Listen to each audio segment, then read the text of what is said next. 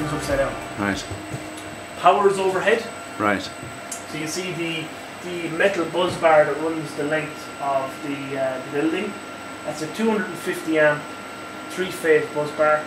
That has 32 amp breakers all the way across for each rack, and there's one on either side. A and B feeds. Each rack is fed with both. We'll do a quick look at the back in a minute, and we'll get a look at the PDUs, how they're wired. Behind you we have what we call a HMI. It's a human machine interface, so it is a piece of software and a piece of technology that allows a human, while in the data center, to see vital statistics: temperature, relative humidity, positive pressure, and whether or not a door is open. So as you see, someone just buzzed in there, the door opened and closed. You can see what frequency each fan is running at. Pick another one at random. 10.4 hertz, current is 0.7 of an amp, and it's detecting 22 degrees centigrade. You can go up top. This is all very similar to the BMS that I showed you a little bit earlier. So it's more or less the same thing. It's just that this is without windows and all the rest of it. This is the actual human interface to the data center. Let's put it back to normal there. In this cabinet here, I won't open any of the cabinets, but essentially we have a and B fed fan board which controls all the fans in the building.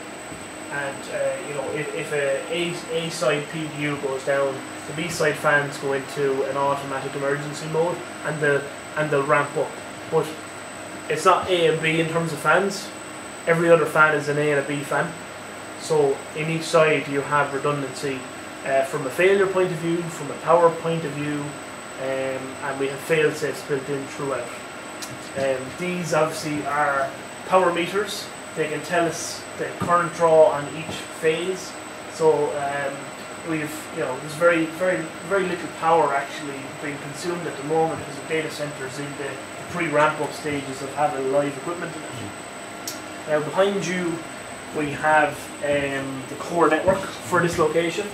So we've taken 2 racks from phase 1 for the core network, and this will actually feed the entire building, and currently does actually. So we have fibre coming in from here and from here, from 2 separate physical locations.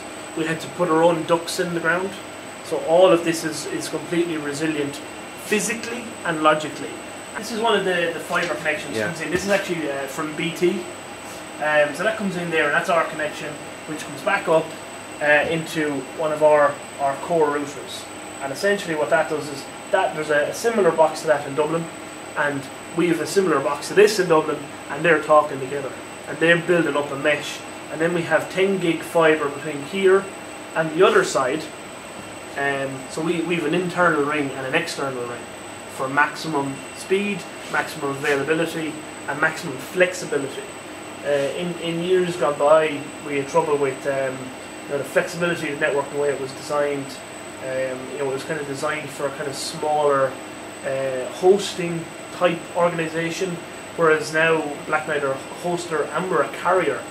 We actually we sell bandwidth onto customers. We have customers in Carlow, we have customers out of the 2 data centres in Dublin. We actually have one live customer hanging off this equipment already.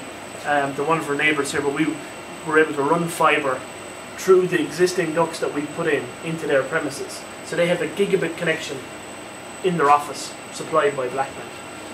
Up here we have, this is our core access layer, which is every rack has a connection back to the core access layer. It's an aggregation point. And then there's similar switches to these in the back of the racks. I can show you those as well. And then we have up here, we have various management levels, which are basically the kind of control infrastructure behind the scenes of all this, if that makes sense. So there's layers of redundancy throughout. Even if the power went, lights would stay on, fans would stay running, etc. All that good stuff. Let me see what else to show you. We have CCTV cameras at the appropriate locations. They're IP. They're streaming 24/7, 365, and recorded. We have emergency fire exits. We have differential pressure sensors at either end of the building. If you see the plastic pipes coming out of those H&C modules on the wall, they're detecting the pressure difference between upstairs and downstairs. Because obviously above us there is a giant AHU, which is an air handling unit as such. And it's all talking back to the central brain of the data center as such. We'll have a quick look inside the one of the hot aisles. Just give you a quick look at the back of all the equipment. In the network racks, we decided to use orange power leads to indicate importance. So if you see an orange power lead, you never unplug it, you never touch it. Simple as that. You'll also notice the cable management is very, very neat and tidy. It's all Cat 6, all tested end to end with the highest possible rating possible. We have multiple reams of fibre coming into this box. This is a special type of fibre that you can actually tie it in a knot and you won't break it. Fibre typically would be very brittle, but with this type of fibre that we've used here, we've alleviated that brittle nature. Now, see the insulation in here then? Yes, exactly. This is a hot aisle. This is not going to be a nice place for a human to be in. Yeah. Simple as that. Down here we have a typical network configuration in a shared hosting rack. We have two 48-port switches.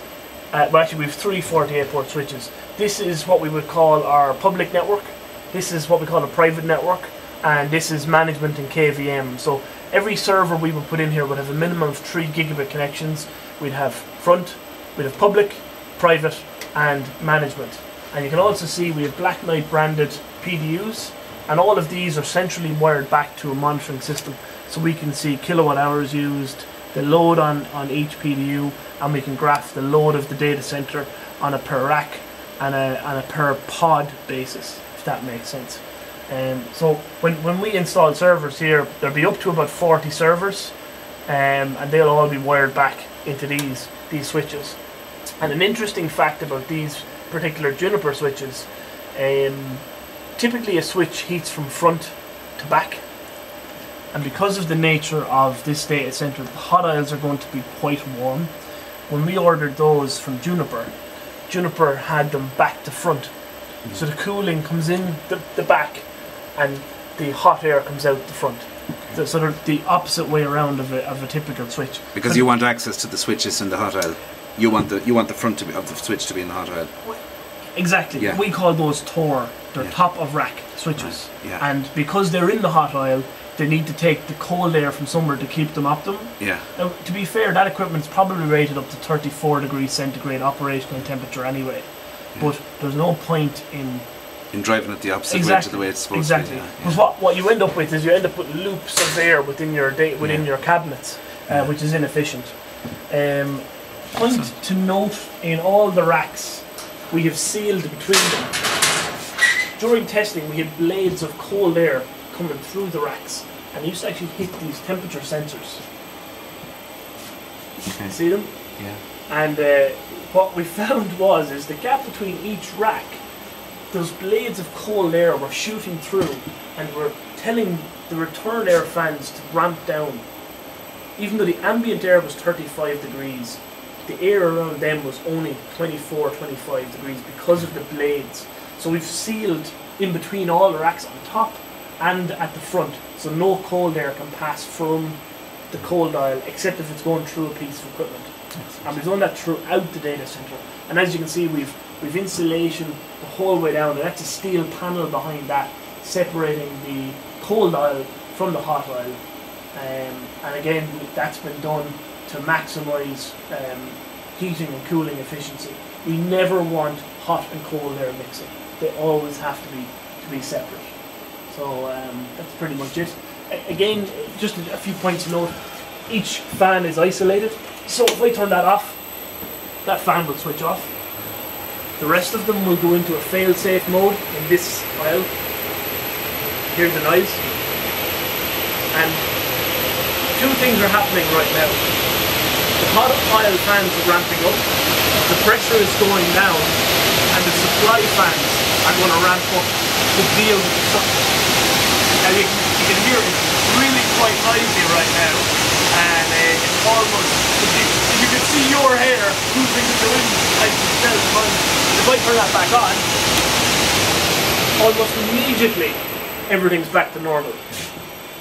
There's a much more gentle ramp up for a number of reasons. You never want to increase humidity by dropping the temperature too quick, and for that reason the fail-safe is a slow ramp up rather than a full steam ahead ramp up. But during our testing we put 100 kilowatt load with all the fans running, and we tested various failure modes, and again you can see there's temperature sensor controls and differential pressure sensors between each extraction fan and the fan chamber above. And the reason the differential pressure sensors are there is to determine whether the fan is supplying enough air. In an ideal scenario, all of the fans should be running around the same rate and the pressure should be the same throughout. So if the pressure drops above any one of them, a couple of things could have happened. The fan might be broken, the control loop could be malfunctioning, or there's baffles above the fan. One of them could get stuck because they flap when the air pressure increases and decreases. So if say some of the baffles stopped working, or they became lodged or dislodged or whatever, you could have a failure mode, and that's why those are there. So that's pretty much the hot oil. This was originally going to be just a fan chamber, but because we're humans, we kind of wanted it to be semi-usable by a normal person. Here we have, you see these big red pipes, that's our fire suppression system. It comes in a bunch of different zones. Zone 1 is duct probe. So in the cold air supply from outside, we're sampling the air for contaminants. Be it, let's call them smoke particles for one, or other contaminants such as large volumes of sand, or like say you're in the desert for example and you had a sandstorm coming your way. The zone probe, the duct probe would detect the increase in particles in the air and shut that, switch the chillers on and go full recirc. So that's what the duct probe does. Then we have our standard fire suppression system, which is actually pulling air samples into the smoke heads, which are these white heads. There's 3 in each coal aisle, and there's a couple dotted around different locations. They're smoke detectors.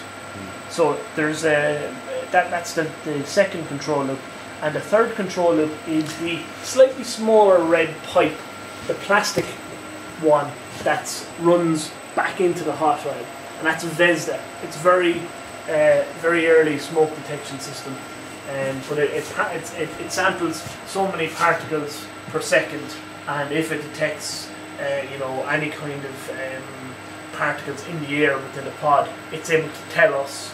And the system's in auto manual mode, which means that someone actually has to press a button to crank out the FM200 for safety, really. But typically, if we wanted to, say there was a fire, if we were away from the building, we could tell the BMS to dump the gas, and then the fire would be put out. It starves it of oxygen, fills the room with FM200, which is non-lethal to humans. There would be no oxygen in the room for up to 3 minutes, so that's why we have fire exit push bars on both entrance and exit doors. So if your hands were on fire, you can back into the door and get out safely, for example. Other interesting things of note: wireless phones, temperature sensor for the utility space, which is where we're standing. There's no moving air in this area, so if this gets really hot, we know something's wrong in the rest of the data center as well. We've Wi-Fi throughout the building using Ubiquiti Wi-Fi equipment. Another IP camera, and various parts of the fire suppression system behind you up on the wall. Excellent. That is the data center.